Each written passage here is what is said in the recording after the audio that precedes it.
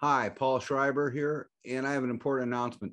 This semester is about a week shorter than a normal semester, and so we have to have 3 weekend assignments. Now, we already have 2 in there, so I had to add another one, and I had to revise the syllabus. So let me show you how to get to the syllabus. Sharing this is the home page. Mine looks different than yours because I have a lot of other things.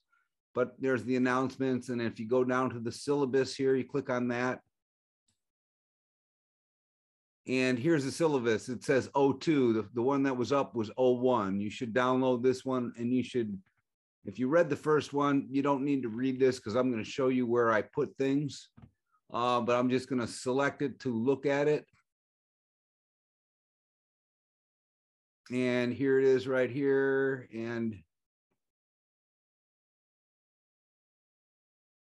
weekend assignments has been added. There are 3 weekend assignments. Now, we already have one, the weekend of September 11th and 12th, which was large quiz 1, and the weekend of October 23 and 24th, which was large quiz 2. Those were already there. But I added another one the following weekend because I don't want to put it too late in the semester because that would, you got a lot of things going on in the end of the semester. But it's a short paper, like a page, but I haven't got all the details yet, on a piece of music of your choice, something you like, but I'll give you the details when it arrives. So if you look down here, here's that first large quiz. That's the weekend assignment that was already there. And here is the second large quiz, the weekend assignment that was already there. And the third one is right here the following week. It is a short paper on a piece of music of your choice. It's not meant to be difficult. It's meant to be something that tells me something about music that you like. So the last thing I really want to talk about is this attendance policy. And you should read this whole thing to understand it, but I'm going to summarize it. Okay, so what the deal is with the attendance policy is attendance is worth 30%. So you're supposed to complete these things within a certain amount of time, which is a Monday through a Sunday. And if you don't do that, then you're going to get points taken off from your attendance.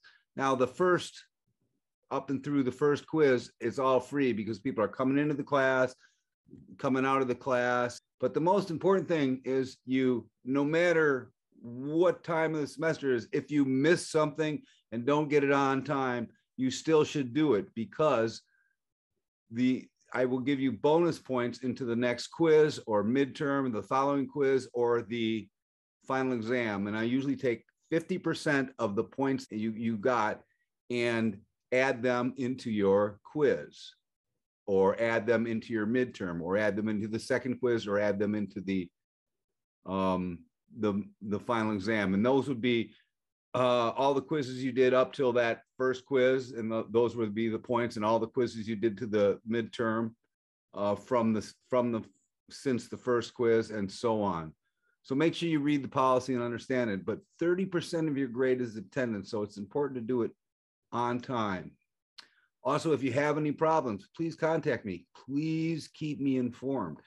Keeping me informed helps me do things better for you. But I get people that contact me like 3 months or the end of the semester and say, what can I do about this? Well, you can't do anything about it at this point.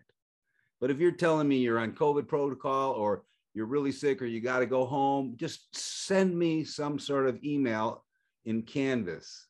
Canvas, or you can send it to my Mississippi Valley email, but I prefer you just send it to Canvas, and then we're communicating in Canvas.